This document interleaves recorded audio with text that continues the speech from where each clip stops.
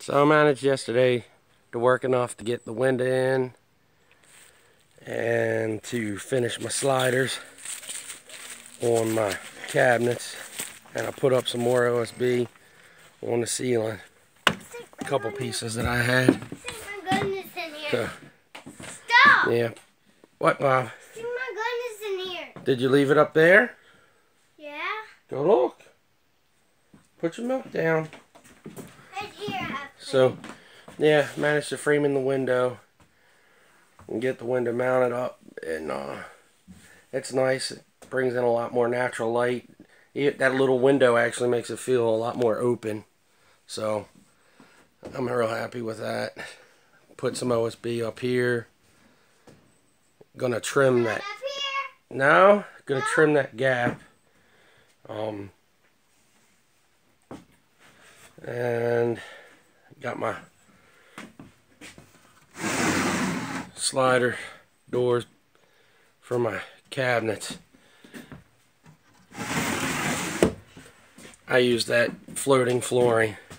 I had I had 4 extra pieces left over. That's all I had left, and utilized them to make that. So pretty happy with it. It's not exactly how I wanted it, but it works. You won't see dishes and stuff and canned goods and whatever. So I like that. Not a big fan of the curtains and stuff. I mean, a lot of people do it and it works for them. I don't know. I'm not a big fan of the curtains. So anyway, it's a quick update just to show you what I was able to get done yesterday. Shotgun. Yeah, you lost your gun. Yeah, my shotgun. Oh no. We'll find it. No, it's under my bed, way back front wall, way back here, like this. What are you doing? It's like this, and my shotgun lives. Oh, is that right? Yeah, I threw it, I dropped it, and I can't find it. I like my entertainment center. I'm really happy with that. Got the Xbox going. So that's all cool. Really, well, I gotta buy stain. I gotta finish staining this up here.